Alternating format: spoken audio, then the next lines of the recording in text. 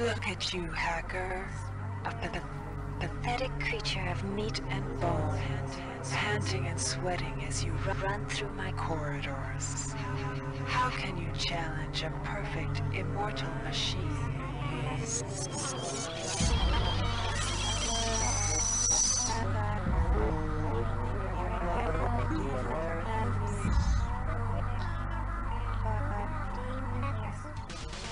In 2072, a rogue artificial intelligence known as Shodan lost her mind.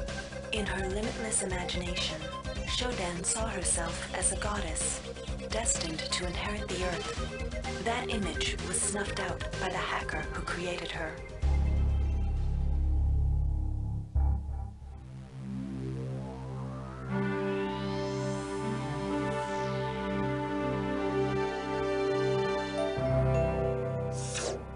February 3rd is the day the magic happens. The Von Braun, the first starship in history capable of traveling at faster than light speed, will undertake her maiden voyage.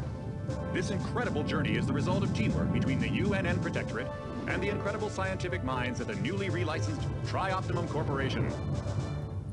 Imagine being able to travel to distant star systems in a period of weeks.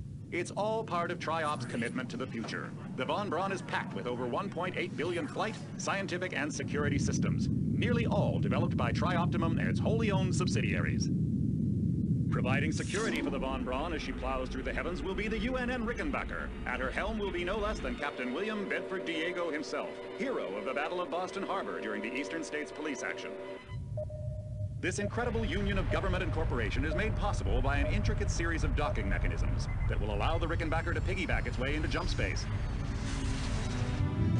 Sleek, fast, revolutionary. Who knows what wonders await our crews in the bosom of the cosmos? All we do know is that it's a great day for mankind.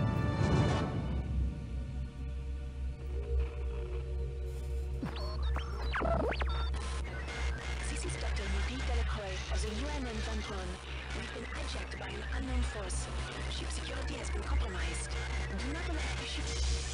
Repeat, do not allow the ship to leave under any circumstances. I don't know what we're up against here.